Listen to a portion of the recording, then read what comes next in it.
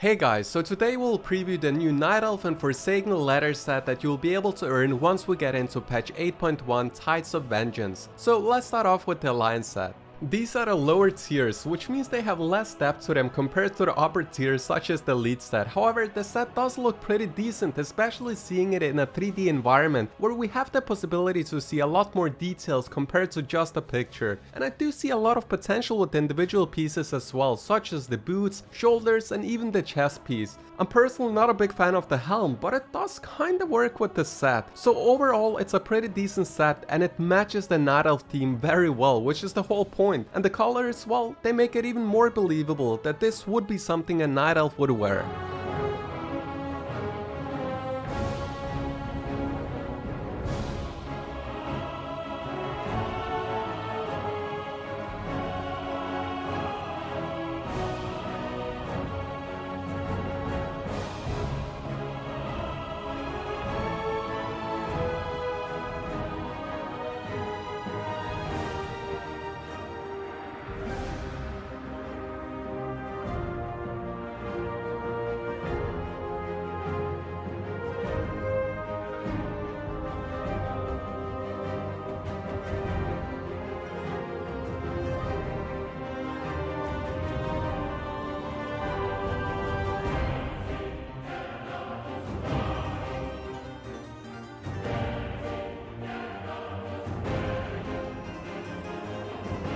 The weapons are absolutely amazing, they are simple but the level of detail is really good and at the same time they look very Night Elfish, and I gotta say this might be my favorite Warglyph in the game.